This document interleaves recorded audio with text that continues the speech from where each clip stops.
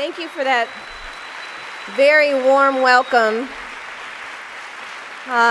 It is such an honor to be here. Thank you so much for inviting me to participate in this outstanding lecture series, and I am thrilled to see so many of you here, people who are willing to engage in meaningful dialogue about this system of mass incarceration, a system that has decimated so many of our communities, destroyed so many families, and turned back the clock on racial progress in the United States. We stand now at a critical moment in our nation's history. We do have a presidential election going on, and notably, mass incarceration has not been a topic of discussion or debate.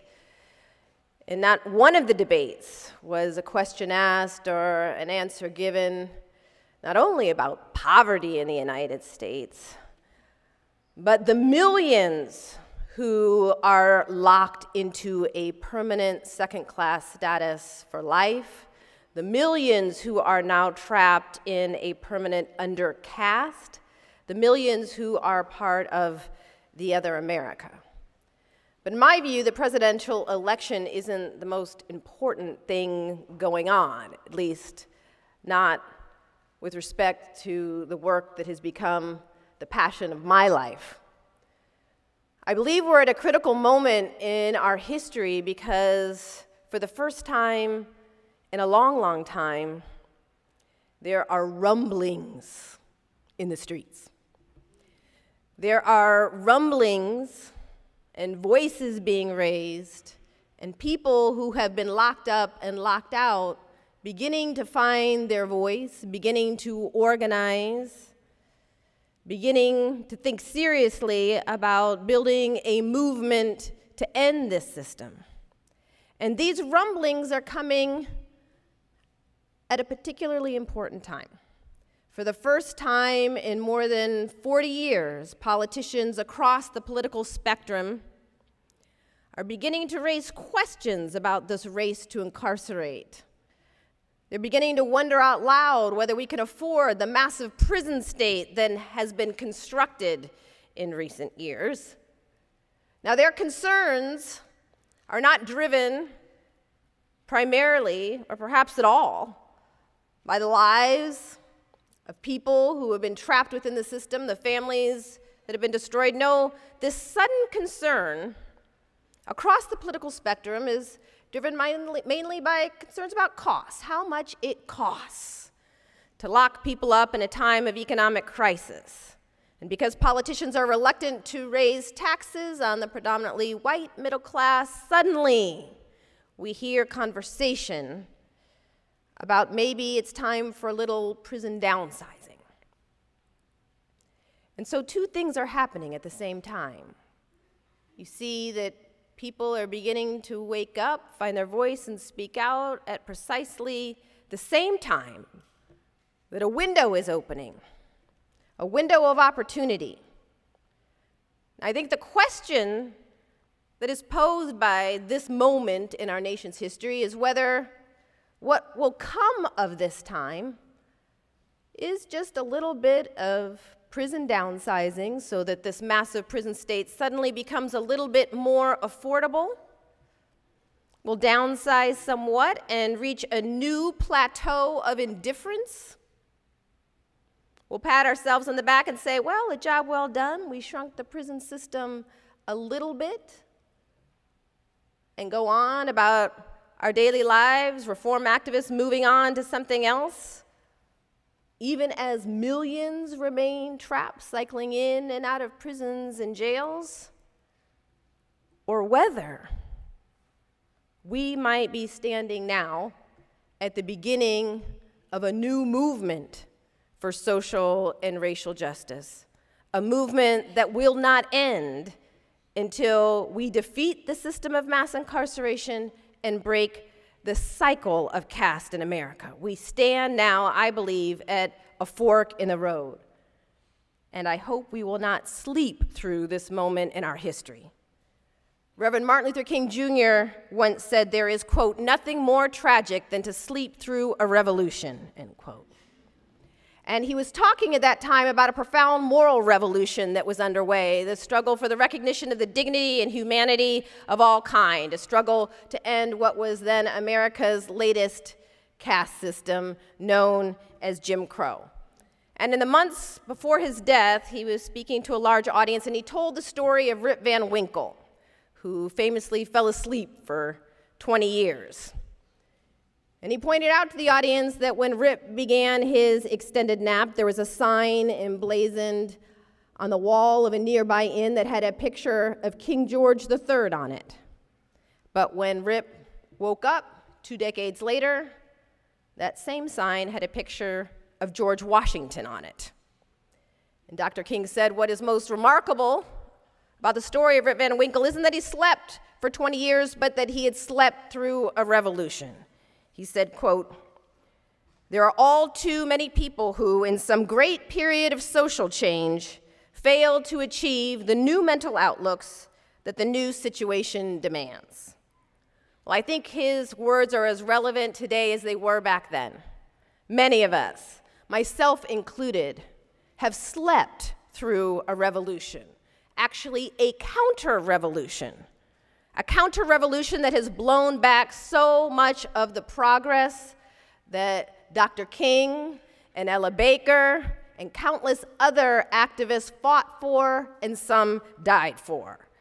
This revolution has occurred with barely a whimper of protest, even as millions of people have been rounded up, locked up, and then stripped of the very rights supposedly won in the civil rights movement. While many of us have been asleep, a vast new system of racial and social control has emerged, one that would certainly have Dr. King and many others turning in their graves. I believe one day we may look back and wonder how we could have possibly have slept for so long. Well, I've been asked to share with you today the thesis of my book, The New Jim Crow, Mass Incarceration in the Age of Colorblindness, and to a large extent, the title of the book speaks for itself. I believe that today, in the so-called era of colorblindness, and yes, even in the age of Obama, something akin to a caste system is alive and well in America. The mass incarceration of poor people of color is tantamount to a new caste system, one specifically designed to address the social, political, and economic challenges of our time. It's the moral equivalent of Jim Crow. Now, I am always eager to point out that I didn't always think this way, that I was asleep for a long time, even as a civil rights lawyer and activist who spent most of my waking hours trying to work for racial justice. I didn't quite get it.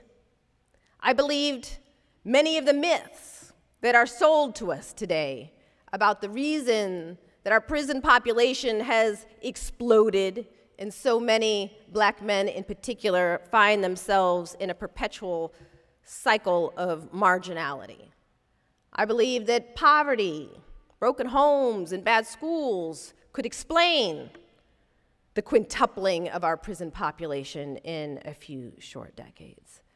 I believed back then that we were more or less on the right path, the path that Dr. King and Ella Baker, so many others were traveling.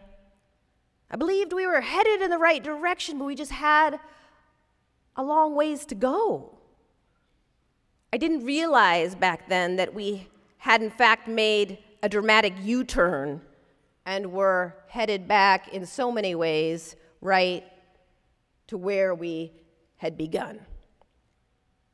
In fact, back then I thought that people who made comparisons between mass incarceration and slavery or mass incarceration and Jim Crow were exaggerating, engaging in distortion, hyperbole. In fact, I thought many of the people who made those kinds of claims and those kinds of comparisons were actually doing more harm than good to efforts to reform our criminal justice system and achieve greater racial equality in the United States. but a decade makes a difference. For after years of working representing victims of racial profiling and police brutality and investigating patterns of drug law enforcement in poor communities of color and attempting to assist people who have been released from prison re-enter into a society that had never shown much use for them in the first place, I had a series of experiences that began what I now call my awakening. I began to awaken to a racial reality that is just so obvious to me now that I'm nearly embarrassed in retrospect that I had been blind to it for so long. As I describe in the introduction to the book, what has changed since the collapse of Jim Crow has less to do with the basic structure of our society than the language we use to justify it. In the era of colorblindness, it is no longer socially permissible to use race explicitly as a justification for discrimination, exclusion, and social contempt. So we don't. Rather than rely on race, we use our criminal justice system to label people of color criminals and then engage in all the practices that we supposedly left behind. Today, it is perfectly legal to discriminate against criminals in nearly all the ways in which it was once legal to discriminate against African Americans. Once you're labeled a felon, the old forms of discrimination, employment discrimination, housing discrimination, denial of the right to vote, and exclusion from jury service, are suddenly legal. As a criminal, you have scarcely more rights and arguably less respect than a black man living in Alabama at the height of Jim Crow. We have not ended racial caste in America, we have merely redesigned it. Well, I had a number of experiences that began to open my eyes to what was really going on. And one in particular had a profound impact on me. It involved a young African-American man who was 19 years old. He forever changed the way I viewed not only our criminal justice system, but how I viewed myself as a civil rights lawyer and advocate. At the time, I was directing the Racial Justice Project for the ACLU in California, and we had launched a major campaign against racial profiling by the police. We called it the DWB campaign, or the Driving While Black or Brown campaign. And we had already sued the California Highway Patrol for racial profiling in their drug interdiction practices, but we were looking to sue some other police departments in California as well, departments that we knew were using discriminatory tactics and practices. And so we created a hotline number for people to call if they believed they had been stopped or targeted by the police on the basis of race, and we put up this hotline number on billboards in Oakland and San Jose, communities around California, urging people to call the hotline number if they believed they had been stopped or searched, targeted by the police simply because of the color of their skin. And in fact, within a few minutes, the first 3 minutes after we announced our hotline number on the evening news, we received thousands of calls. Our system crashed temporarily. We had to expand our capacity in order to deal with the volume of calls we were receiving. So I was spending my day interviewing one young black and brown man after another who had called the hotline reporting discriminatory stops and searches. And it was late in the day, it was late in the afternoon, and I was getting tired. And this young man walks into my office carrying a stack of papers about this thick. He had taken very detailed notes of his encounters with the police in his Oakland neighborhood over about a 9-month period of time. He had descriptions of each encounter, what was said, what was done to him. He had names of witnesses, people who could corroborate what went down when the vehicle was pulled over or where he was stopped and frisked or made to lie spread eagle on the street. He had names of officers, in some cases even badge numbers, just an unbelievable amount of documentation and detail of this pattern of stops he'd experienced over the past several months. And the stories he was telling were consistent with other stories we had heard coming out of his neighborhood about sweeps that were going on in this community. And so I started to think, maybe he's the one. Maybe he's our dream plaintiff.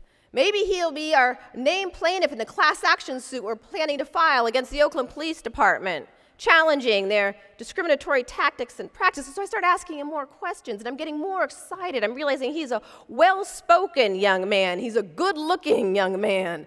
He'll do well with the media. And I start thinking, I think he's the one. And we're vibing and talking. And then he says something that makes me pause. And I said, whoa, wait a minute. What did you just say? What did you just say? Did you just say you're a felon? Did you just say you're a drug felon? And he gets quiet, and he looks down at the table for a minute, and then he looks up and looks me right in the eye, and he says, yeah, I'm a felon, but let me tell you what happened. Let me tell you what happened. Police planted drugs on me, and they set up me and my friends and beat us up, and he starts telling me this big, long story about how he was framed and set up by the police, and they were beat up, and, I was just like, I am sorry. We cannot represent you if you have a felony record. I tried to explain to him that we had been screening people with prior felonies on their record. In fact, when people called the hotline, we would send a form to them to fill out, asking them a bunch of questions about their experience with the police, and one of them was, have you ever been convicted of a felony? We believed we could not represent someone as a named plaintiff in a racial profiling case if they had a felony record, because we knew that if we did, the media and law enforcement would be all over us saying, well, of course the police should be keeping an eye on him. He's a felon. He's a criminal. And we knew that we wouldn't be able to put him on the stand in front of a jury without him being cross-examined for an hour about his prior criminal history, thus undermining his credibility and shifting attention away from the law enforcement conduct and onto his past criminal history. So I tried to explain to him, I'm sorry, but we cannot represent you. And he becomes increasingly more agitated and more upset and starts saying, no, you don't understand. I'm telling you the truth. I was framed. I was set up. I'm innocent. You got to hear me out. I only took the plea because they were threatening me with decades behind bars. If I didn't take the plea, they said if I just took the felony, I could just get probation. I could just walk out. I just get probation. So I took it. I didn't want to do the time. And I said, I am sorry. There's nothing that I can do. I cannot represent you. And finally, he becomes enraged. And he says to me, you're no better than the police. You're no better than the police. The minute I tell you I'm a felon, you just stop listening. Can't even hear what I have to say. He said, what's to become of me? What's to become of me? I can't get a job anywhere because of my felony record. I can't get a job anywhere. Where am I supposed to sleep? I can't even get into public housing because of my felony record. He says, I have to sleep in my grandma's basement at night because nowhere else will take me in. What's to become of me? He says, I can't even get food stamps to feed myself because of my felony record. How am I supposed to feed myself? How am I supposed to take care of myself as a man? He says, good luck finding one young black man in my neighborhood they haven't gotten to yet. They've gotten to us all already. And with that, he picks up all those papers, all those notes, and just starts ripping them up into tiny little pieces, throws them in the air. It's just snowing white paper in my office, and he walks out yelling at me, you're no better than the police. Can't believe I trusted you. Takes off. Well, several months after that, I'm doing a public access television show broadcasting live out of his neighborhood. I was doing public access TV because we were trying to organize thousands of people to get on buses and go to a demonstration at the state capitol protesting the governor's refusal to sign racial profiling legislation. And it was a couple of days before the demonstration. So I was doing this public access TV in his neighborhood, urging people to get on the bus, go to the demonstration. It's broadcasting live out of his neighborhood. The minute the show goes off the air, he comes bursting into the studio, carrying this dirty potted plant. And he comes rushing up to me, and he's all emotional, practically on the verge of tears. He comes rushing up to me, thrusts the plant into my arms, and he says, I'm just here to tell you I'm sorry. I'm sorry for how I treated you. I've been seeing you on the news. I see you out there trying to fight for our people, trying to do the right thing. I should have spoken to you like that. I should have treated you that way. I would have bought you some flowers, but I still don't have any money. I snatched this plant off my grandma's front porch. Here. Just thrust it into my arms. And then he turns around and runs out of the building. I go chasing after him. He jumps into this broke-down car and just takes off. He disappears. Well, several months after that, I'm in my office, open up the newspaper, and what's on the front page? Well, the Oakland writers' police scandal is broken. Turns out that a gang of police officers, otherwise known as a drug task force, had been planting drugs on suspects, beating folks up in his neighborhood. And who is identified as the main officer accused of planting drugs on suspects and beating folks up? Well, the officer he had identified to me as having planted drugs on him and beat up him and his friend. And it was only then that the light bulb finally started to go on for me. And I thought to myself, he's right about me. I'm no better than the police. The minute he told me he was a felon, I just stopped listening. Couldn't even hear what he had to say. That was the beginning of me asking myself some hard questions of myself as a civil rights lawyer and advocate. How am I actually replicating the very forms of discrimination, exclusion, and marginalization I'm supposedly fighting against?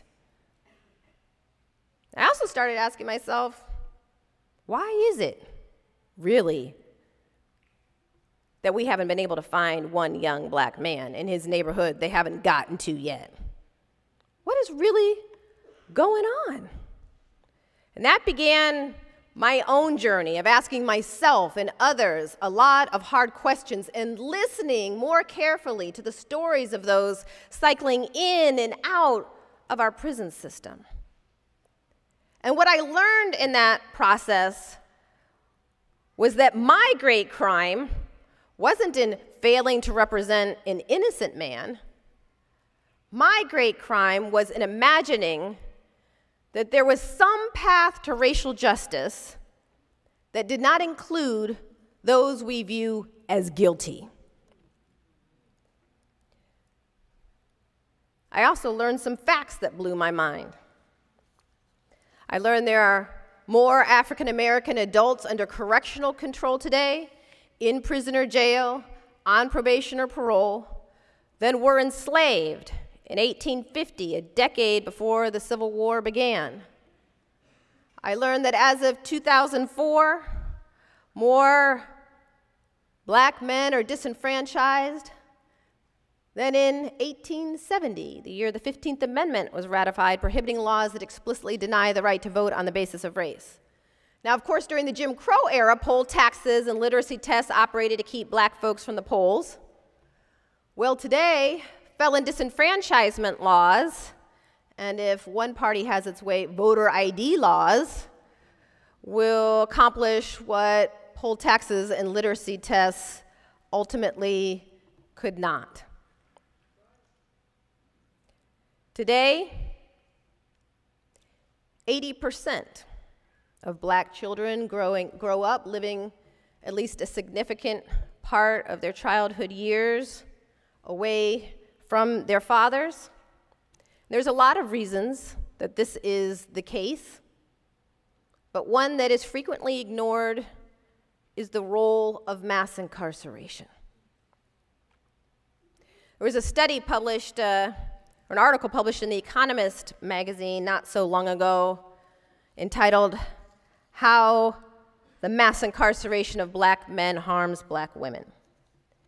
And the article explained that the majority of black women in the United States, including about 70% of professional black women, are unmarried, and that this is due largely to the mass incarceration of black men, which takes them out of the dating pool, the years they'd be most likely to commit to a partner or to a family. But what's worse is that by branding them criminals and felons at early ages, often before they're even old enough to vote, they're rendered permanently unemployable in the legal job market for the most part, virtually guaranteeing that most will cycle in and out of prison for the rest of their lives. Now, the stereotype we have in the media today is often one of black men being a bunch of deadbeat dads that don't want to do right by their children. But the research actually shows that contrary to the image presented in the media, that if you look at the research, at the empirical evidence, it shows that black men actually make more of an effort than men of any other racial or ethnic group to maintain meaningful contact with their children following separation due to divorce, incarceration, or any other factor. But no racial or ethnic group in America faces such extraordinary challenges to playing the role of a traditional father today, and faces more barriers to meaningful engagement with their families than black men. But it hasn't stopped them from trying. What the research shows is that we could all be better parents. White men could do a better job of being fathers. Latino men could do a better job of being fathers. Black women could do a better job of being mothers. I know I could. We could all do a much better job, but structurally, one group has seen families decimated through the involuntary separation of parent and child. And this does not affect some small segment of the African American community. To the contrary, in large urban areas today, more than half of working age African American men now have criminal records and are thus subject to legalized discrimination for the rest of their lives. In fact, in some major cities, like Philadelphia, Chicago, Baltimore, some major cities, the stats are far worse. In Chicago, for example, one study showed that if you take into account prisoners, in fact, if you count prisoners as people, and prisoners, of course, are excluded from poverty statistics and unemployment data, thus masking the severity of racial inequality in the United States. But if you actually count prisoners as people, nearly 80% of working age African American men in the Chicago area now have criminal records and are thus subject to legalized discrimination for the rest of their lives. These men are part of a growing undercaste, not class, caste, a group of people defined largely by race, relegated to a permanent second-class status by law. Now, I find that when I tell people today that I now believe that our system of mass incarceration functions much like a caste system, shuttling children from decrepit underfunded schools to brand new high-tech prisons, locking millions into a permanent undercaste, people say, whoa, no. Our criminal justice system isn't a system of racial control, it's a system of crime control. And if black folks would just stop running around committing so many crimes, they wouldn't have to worry about being locked up and then stripped of their basic civil and human rights. Well, therein lies the greatest myth about mass incarceration, namely that it's been driven by crime and crime rates. It's not true. It's just not true. Over the past few decades, our prison population has quintupled, not doubled or tripled, quintupled. As a nation, we went from a prison population of about 350,000 to now well over 2 million. We have the highest rate of incarceration in the world, dwarfing the rates of even highly repressive regimes like Russia or China or Iran. But again, this cannot be explained simply by crime rates. During that same 3-decade period of time where our prison population quintupled, during that same period of time, crime rates fluctuated. Went up, went down, went back up again, went down again. And today, as bad as crime rates are in many parts of the country, nationally, crime rates are at historical lows. But incarceration rates have consistently soared. Most criminologists and sociologists today will acknowledge that crime rates and incarceration rates in the United States have moved independently of one another. Incarceration rates, especially black incarceration rates, have soared regardless of whether crime was going up or going down in any given community or the nation as a whole. So how do we manage that? How do we manage to quintuple a nation's prison population in just a few decades, if not due to crime or crime rates? Well, the answer is the war on drugs and the Get Tough movement, the wave of punitiveness that washed over the United States.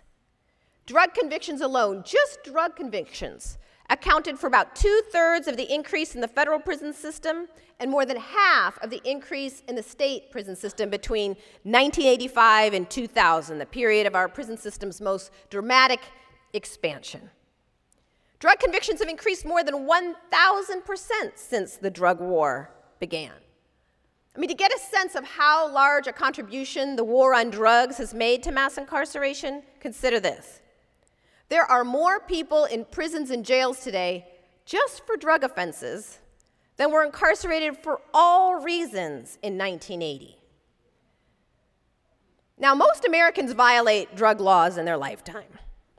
That's a fact. Most do. But the enemy in this war has been racially defined.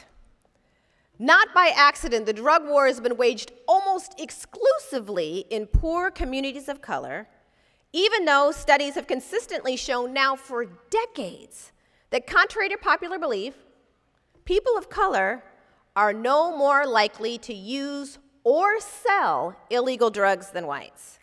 Or sell. Now, that defies our basic racial stereotypes about who drug dealers are today. You picture a drug dealer in your mind. Be honest. If you're like most Americans, you probably picture some black kid standing on the street corner with his pants sagging down. And plenty of drug dealing happens in the hood, but it happens everywhere else in America as well. It does. Yeah. White kid who's living in rural Nebraska does not drive to the hood to get his marijuana, his meth, his cocaine, his ecstasy. No, he gets it most likely from someone of his own race down the road. Drug dealing happens on college campuses and universities. It happens in middle-class white communities. It happens in wealthy communities. Drug dealing happens in communities of all colors, all classes.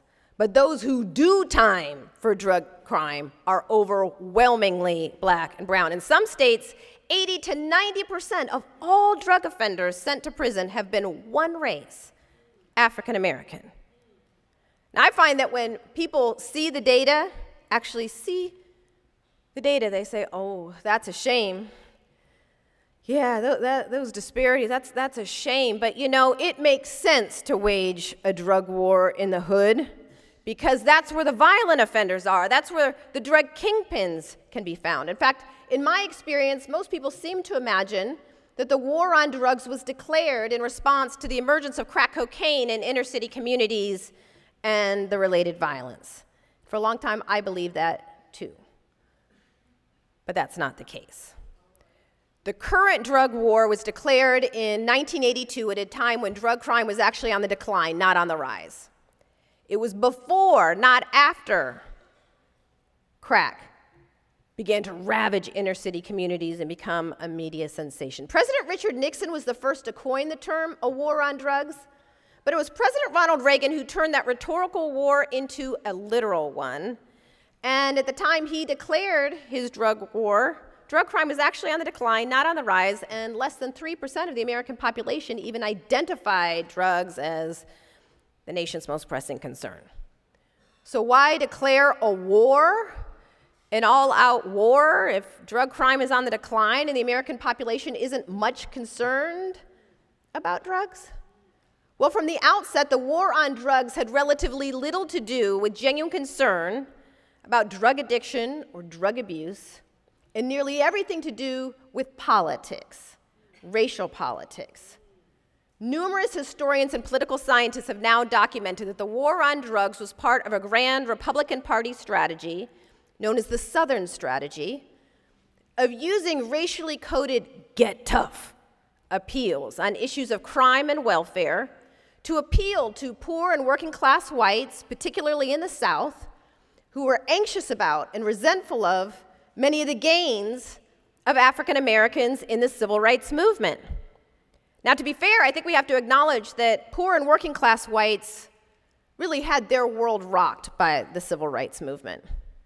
Wealthy whites could, send their kids to private schools, give their kids all of the advantages that wealth has to offer. But poor and working class whites, many of whom themselves were struggling for survival, they were faced with a social demotion. It was their kids that might get bused across town to go to a school they believed was inferior. It was their kids and themselves who were suddenly forced to compete on equal terms for limited jobs with this whole new group of people they've been taught their whole lives to believe were inferior to them. And then to make matters worse, from their perspective, affirmative action programs were creating this impression that black folks were now leapfrogging over them on their way to Ivy League schools or fancy jobs in corporate America. And this state of affairs created an enormous amount of fear, resentment, anxiety, but it also created an enormous political opportunity. Pollsters and political strategists found that thinly veiled promises to get tough on them, a group not so subtly defined by race, could be enormously successful in persuading poor and working class whites to defect from the Democratic New Deal coalition and join the Republican Party in droves. In the words of H.R. Haldeman, President Richard Nixon's former chief of staff, he described the strategy this way: the whole problem is really the blacks. The key is to devise a system that recognizes this while not appearing to, end quote. Well, they did. And a couple of years after Reagan's drug war was announced, crack began to ravage inner city communities.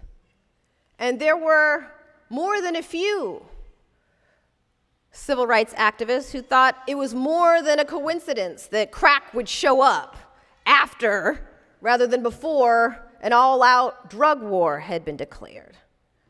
But coincidence or not, there's no doubt that the Reagan administration seized on the emergence of crack cocaine with some glee, actually hiring staff whose job it was to publicize inner city crack babies, crack dealers, the so-called crack whores, and crack-related violence.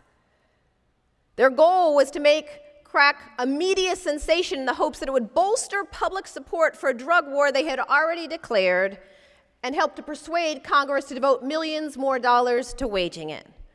And the plan worked like a charm. Almost overnight, millions of dollars flowed into law enforcement coffers to wage this literal war. And legislators began competing with each other to pass ever harsher mandatory minimum sentences for minor drug crimes, sentences harsher than murderers receive in many other Western democracies. And soon, Democrats began competing with Republicans to prove they could be even tougher on them than their Republican counterparts. And so it was President Bill Clinton who escalated the drug war far beyond what his Republican predecessors even dreamed possible. It was the Clinton administration that championed laws banning drug offenders from federal financial aid for schooling upon their release, banning drug offenders and people with criminal records from public housing, banning drug offenders even from food stamps for the rest of their lives.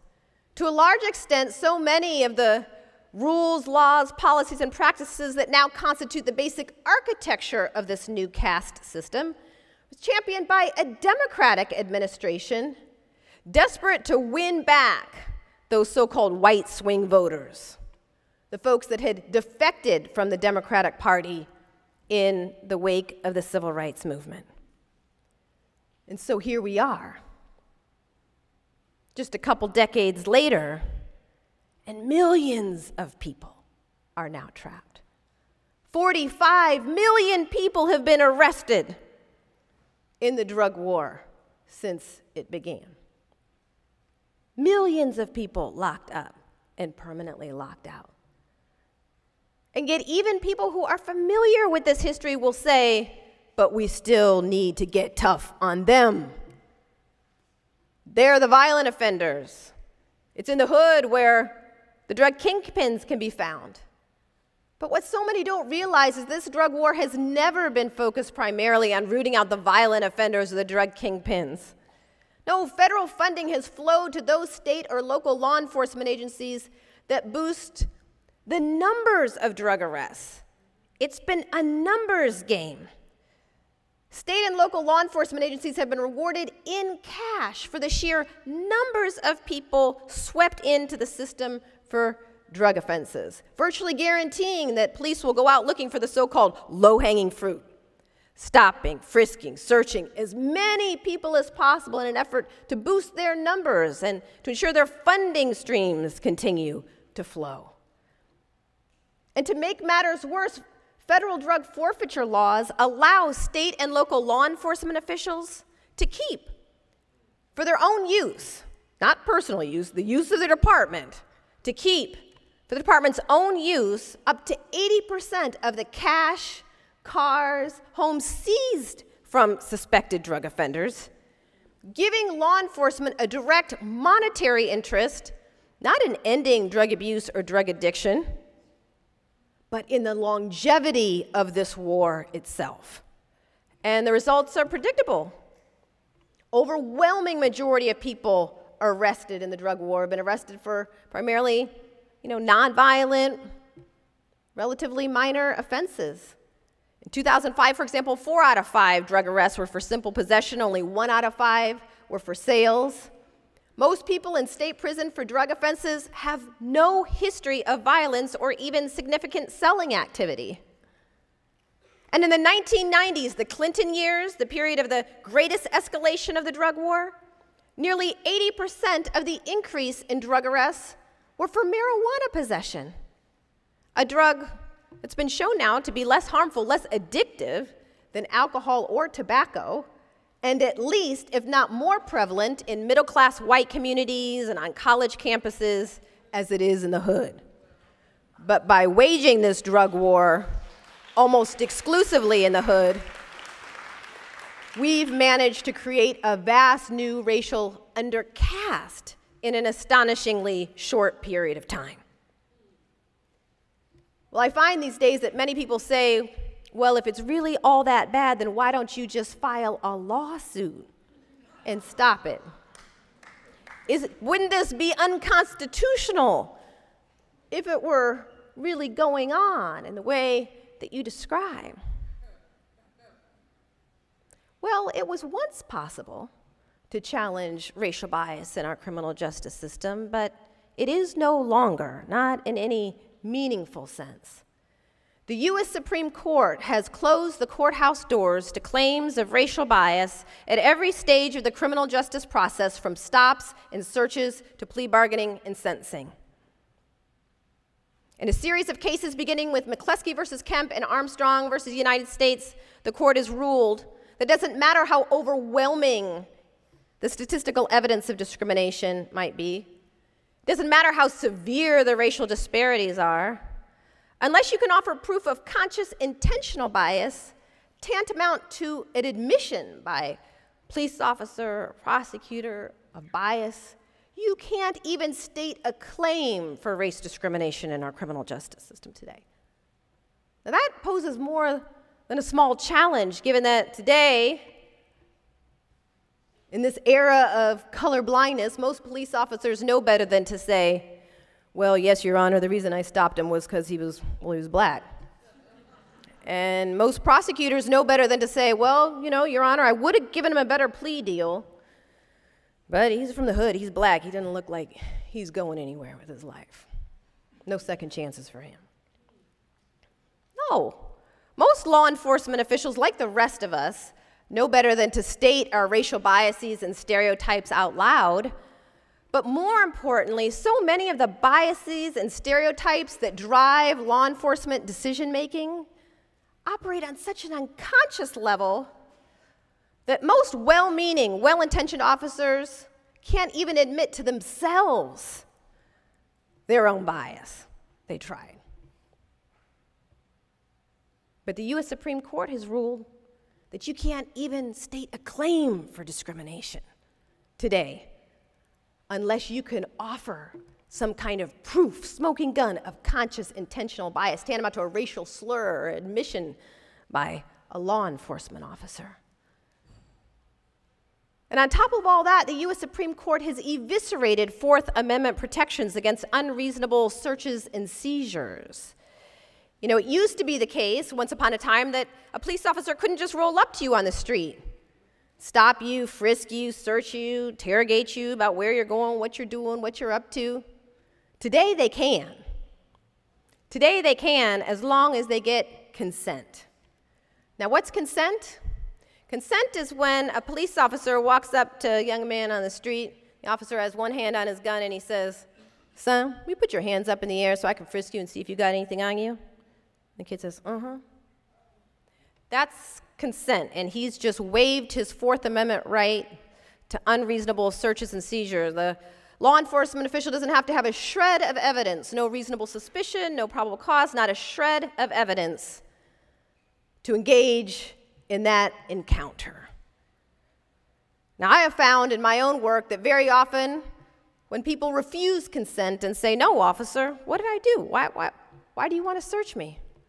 The officer will go right ahead and search anyway, frisk anyway, knowing full well that in a court of law it will be the officer's word against that young black man about what was said on that street corner that night. So as a practical matter, the US Supreme Court has given the police license to stop, frisk, search just about anyone, anywhere, but the police don't engage in these tactics just anywhere. They don't do it on college campuses, even though plenty of drugs can be found there. They don't do it in middle-class white neighborhoods, though criminal activity and drug use and dealing happens there too. They reserve these tactics for the hood,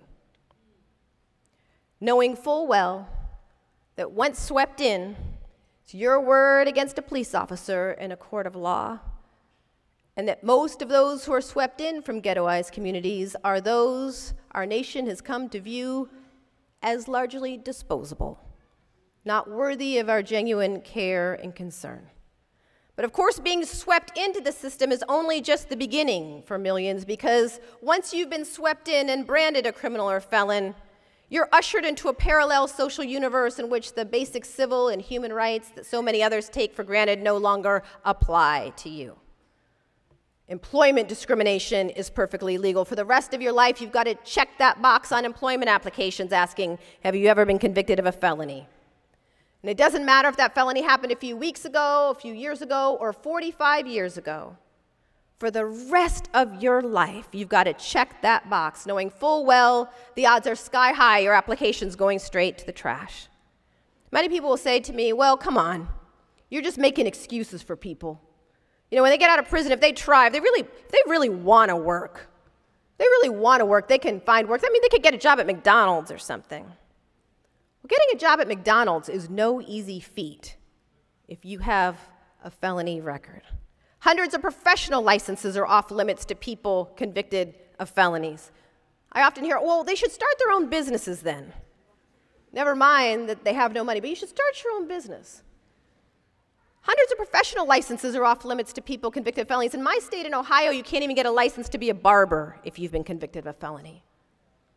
Housing discrimination is perfectly legal as well. Public housing projects, private landlords free to discriminate. Public benefits may be off limits to you.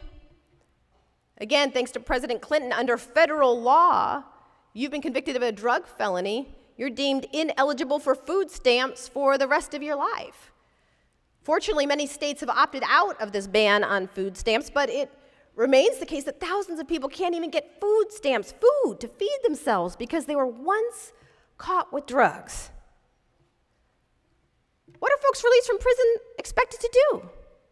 Can't get a job, barred from housing, even food stamps may be off limits to you. Well, apparently what we expect people to do is to pay hundreds or thousands of dollars in fees, fines, court costs, accumulated back child support, which continues to accrue while you're in prison. And then in a growing number of states, you're actually expected to pay back the costs of your imprisonment. And all of this is considered a condition of your probation or parole. Can be. And then get this. If you're one of the lucky few who actually manages to get a job following release from prison, up to 100% of your wages can be legally garnished. 100% to pay back all those fees, fines, court costs, accumulate back child support. What are folks released from prison expected to do? Or perhaps the better question is, what does this system seem designed to do? Seems designed, in my view, to send folks right back to prison, which is what, in fact, happens the vast majority of the time. About 70% of people released from prison return within 3 years, and the majority of those who return in some states do so in a matter of months because the challenges associated with mere survival on the outside are so immense. So what do we do? What do we do?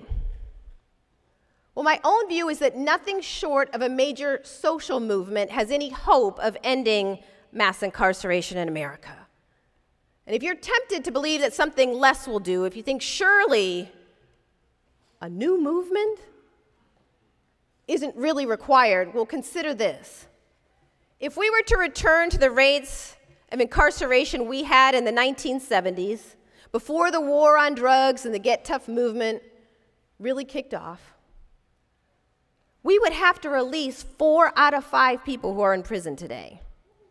4 out of 5. More than 1 million people employed by the criminal justice system would lose their jobs. Most new prison construction has occurred in predominantly white rural communities. Many of these communities have come to believe that prisons are the source of their economic growth, their source of jobs. Many of these communities have been sold on prisons as an answer to their economic woes, and very often the promises did not quite live up to what they were advertised. But nonetheless, these communities come to believe that their survival depends on those prisons being full. Those prisons across America would have to close down. Private prison companies listed on the New York Stock Exchange and doing quite well in a time of economic recession, those companies would be forced to go bankrupt, belly up. This system is now so deeply rooted in our social, political, and economic structure that it's not going to just fade away. It's not going to just downsize out of sight without a major upheaval, a fairly radical shift in our public consciousness. Now, I know that many people today will say, well, there is just no hope of ending mass incarceration in America. Just as many people were resigned to Jim Crow in the South and would say, yeah, you know, that's a shame, but that's just the way that it is. Today, I find that many people view the millions cycling in and out of our prisons and jails as just an unfortunate but inalterable fact of American life. Well, I am confident that Dr. King, Ella Baker, Sojourner Truth, Malcolm X, many others who risked their lives to end earlier systems of racial and social control would not be so easily deterred. So we have got to be willing to go back and pick up where they left off and do the hard work of movement building on behalf of poor people of all colors. Yes. Yes. In 1968, Dr. King told advocates that the time had come to shift from a civil rights movement to a human rights movement. He said, meaningful equality can't be achieved through civil rights alone. Without basic human rights, the right to work, the right to shelter, the right to quality education, without basic human rights, he said, civil rights are an empty promise. So in honor of all those who worked to end the old Jim Crow, I hope we will build a human rights movement to end mass incarceration, a movement for education, not incarceration, a move for jobs, not jails. This has got to be a movement to end all forms of discrimination against people released from prison, discrimination that denies them their basic human rights to work, and to shelter, to food. How do we build this movement? Well, as I said, the rumblings have already begun. There are organizations alive and well today, groups like Critical Resistance and All of Us or None, who have been working for years to build this movement. There have been people in cities across America who have been working tirelessly on behalf of those who are locked up and locked out. How do we build upon this work and build a movement that will shake the foundations of the system as a whole? Well, first, I think it's going to require a lot from the rest of us. We have got to be willing to tell the truth.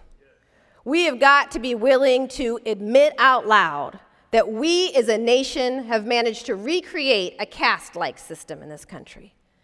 And we've got to be willing to tell this truth in our schools, in our churches, in our mosques, in our places of worship.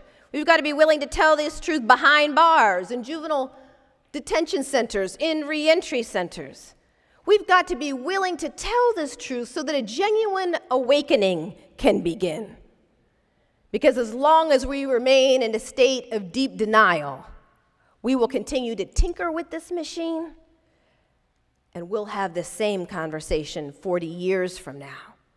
So we have got to be willing to tell the truth. But of course, just a lot of talk isn't going to be enough. It's required, but it isn't enough. We've also got to be willing to build an underground railroad for people returning home from prison. People trying to make a genuine break for freedom. We have got to be willing to open our homes, open our places of work, open our schools to people returning home from prison and provide them the desperately needed help and support as they try to find work and shelter and a quality education, try to find food. We have got to be there with open arms and an open heart to support them, as well as to support the families who have loved ones behind bars, who often feel so isolated and alone. We've got to create safe, open, loving spaces for people who are struggling for survival in this era of mass incarceration. But of course, that isn't going to be enough either, because just as in the days of slavery, it wasn't enough to shuttle a few to freedom. It wasn't enough to open your home or your heart to a few as they made a genuine break for freedom. You had to be willing to work for abolition. Well, today, I believe we have got to be willing to work for abolition of this system of mass incarceration as a whole. We do. We've got to be willing to end it. And that means ending the war on drugs. We've spent $1 trillion waging this drug war since it began. Millions of lives shattered and destroyed, and yet rates of drug addiction and drug abuse remain largely unchanged. We've got to stop the madness. End the war on drugs. No one should be saddled with a felony record for the rest of their life because they were once caught with some drugs. We can end this. We can do it. And we've also got to end all these forms of legal discrimination against people released from prison, discrimination that denies them basic human rights to work and to shelter and to food. And last but not least, we have got to shift from a purely punitive approach to dealing with violence and violent crime in our communities to a more restorative and rehabilitative approach, one that takes seriously the needs of the victim, the community, the offender, all as a whole. So we've got a lot of work to do. And if it seems like too much, if it seems like it can't possibly be done, keep in mind that all of this, all of these practices and institutions and policies rest upon one core belief. And it's the same core belief that sustained Jim Crow. It's the belief that some of us are not worthy of genuine care, compassion, or concern. And when we effectively challenge that core belief, this whole system begins to fall like dominoes. A multiracial, multi-ethnic human rights movement must be born, one that takes seriously the dignity and humanity of all people. And it's got to be multiracial and multi-ethnic. Because although this war on drugs might have been born with black folks in mind, it is a war that has destroyed the lives of people and communities of all colors. It has. And although black men have borne the initial brunt of this war, Latino men are now catching up. And women are the fastest growing segment of our prison system today. And the same divisive politics that gave birth to the drug war and the race to incarcerate, those same divisive politics are giving birth to another prison building boom, this one aimed at suspected illegal immigrants. So we have got to be willing to connect the dots and build a multiracial, multi-ethnic movement on behalf of all of us. But before this movement can truly get underway, a great awakening is required. We have got to awaken from this colorblind slumber that we've been in to the realities of race in America. And we've got to be willing to embrace those labeled criminals. Not necessarily all their behavior, but them, their humanness.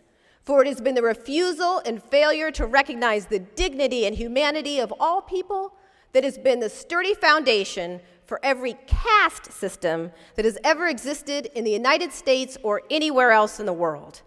It's our task, I firmly believe, to end not just mass incarceration, not just the war on drugs, but to end this history and cycle of caste in America. Thank you so much for having me tonight. Thank you.